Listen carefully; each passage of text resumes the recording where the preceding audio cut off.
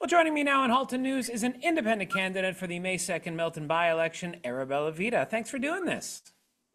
Thank you. Thank you, Jason. So why did you choose to run in this election as an independent candidate? Okay, so based on my first-hand life experiences and my educational background and my specialty into special needs programs, so these things convinced me that if I have to serve public interest, I just can't join any party because parties are having certain agendas and they would prefer their agenda on public or Milton residents, and I just can't do this. So that was the basic reason for me to stay independent and continue to, run my campaigns to serve Milton residents. So let's talk about your campaign without knowing a party because you are independent. What is your platform? Like it's very difficult, to compete with political parties as they are well established, and we are facing a lot challenges. But that I have already established my credibility and myself through my organization. That name is Vida organization. It's a first of its kind in Canada, in all Canada, and that's main mandate is to serve the special needs, um, to make things for them as easy as possible for their affected families. So my organization is another support for me to help me on this campaign. And then I am not using I don't want to talk about parties' political achievements.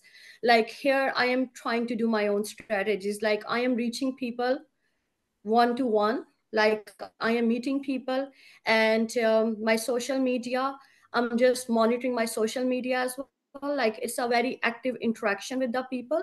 So that's what making me able and to listen to them, like firsthand concerns, to listen their concerns and to prepare things accordingly. And then other thing that we are trying to arrange events, community events, different platforms, so we can get the people public, so they can speak to me, like, one-on-one. So that's how we are doing things. So you mentioned special needs. I'm curious, why is special needs at the forefront of your campaign? Why is this important to you? Okay, so while it's based on my personal experiences, again, I am highly qualified and with specialized education in special needs. And based on my first-hand experiences, like me and my son were survivors. And once we even reached Canada, and I experienced, like I would say the word horrible, disillusionments, challenges. So they are very re-traumatizing. So those all experiences convinced me. I've been fighting for people. I've been advocating for special needs, people and their rights. But I realized that I truly need a platform. So I did lay foundation to Ethan Vida organization. But then I still realized that I need some position in government to make the difference, to bring the change. So what I experienced that special needs, they are special, right?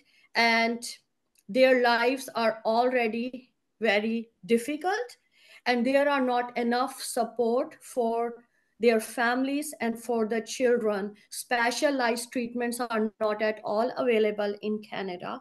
And in Milton, there is not even specialized children hospital. So that convinced me to focus special needs healthcare, special needs education, special needs accessibility for traveling, everything. So they are my focus, like one of my first priorities. And I would build up, if I get selected as MPP, I would be building up a specialized treatment center for special needs children, and on stage 2 for age 18 plus. So these are my priorities.